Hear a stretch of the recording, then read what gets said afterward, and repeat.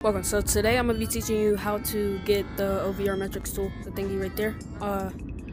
So basically you want to go to the store right here, and then you probably could guess what you're going to search up. It's going to be OVR metrics tool.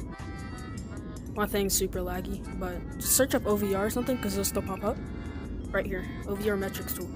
So you want to download it, and then once it's downloaded, you want to scroll down, or it'll be at the top for you, but it's at the bottom for me. Alright, now once you're in, you want to click enable persistent overlay. You want to switch that to on, and then you want to click basic, and then you can copy my settings if you want. Make sure to do show overlay and screen capture. Make sure to check these two. Just check these two. These three. Check these three, and then you can copy that if you want to. Then you can go to graphs, and no, not graphs, stats, and you can copy this. So if you enable something, it kind of just like adds something over there. So say I want to add,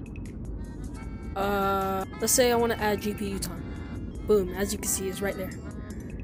And then say you want to add power wattage. You can see it's also over there.